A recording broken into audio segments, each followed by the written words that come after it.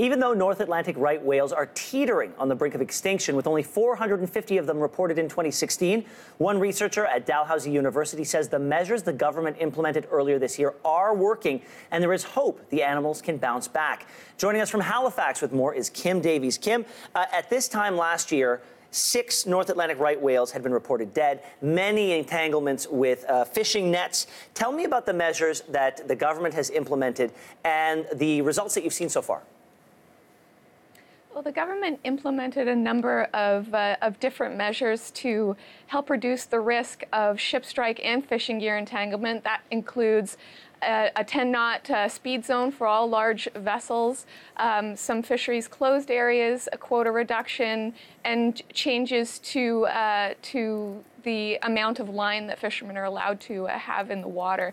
As well, there's a number of different measures to collect better scientific information about the distribution of the animals, the timing of overlap with fisheries, and to better track the distribution of fishing gear. Well, on Wednesday, the Department of Fisheries unveiled some of these new protections for marine life. People in vessels will have to remain 100 meters away from most whales, 400 meters away from threatened or endangered whales in the St. Lawrence estuary. So what do you think of these measures? Would you like to see more done? What's been the reaction? Well, these measures have less of an impact on North Atlantic right whales than they do for other species that live very close to shore, like belugas and killer whales. Activities like whale watching don't generally affect North Atlantic right whales really strongly because these animals make their habitats in the offshore area. In the Gulf of St. Lawrence, for example, it would take a ship maybe 2 or 3 hours just to get out to where the animals are located.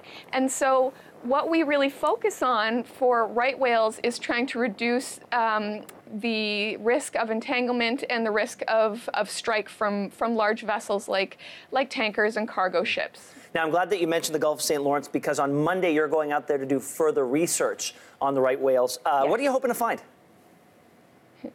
So this year, there's an incredible effort to survey these animals from airplanes, from vessels, and using autonomous vehicles. So far, there have been 111 animals sighted in the same general area where they've been sighted in the past couple of years, and none of these animals so far have been entangled or struck by ships in the Gulf. So that's very good news. And so what we want to know now is how is this population doing in terms of their population dynamics. We know there have been no calves so far this year. We think that food supply has been short and maybe these animals may be in a state of nutritional stress. So we're going out there to discover, why are these animals all of a sudden in the Gulf of St. Lawrence where they using it more often than they have in the past? What are they feeding on? Are they getting enough food? And what is the state of their health?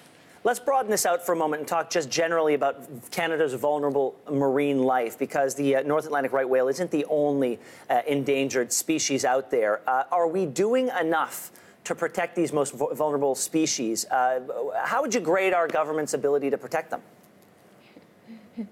The activities that the government has implemented for right whales and for other species recently are unprecedented in Canada.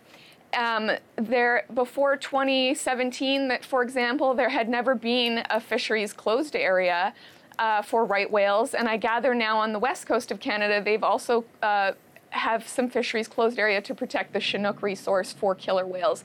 And so that is a significant step forward for the conservation of marine mammals in Canada. Kim Davies, thank you so much for being here today. We appreciate your time.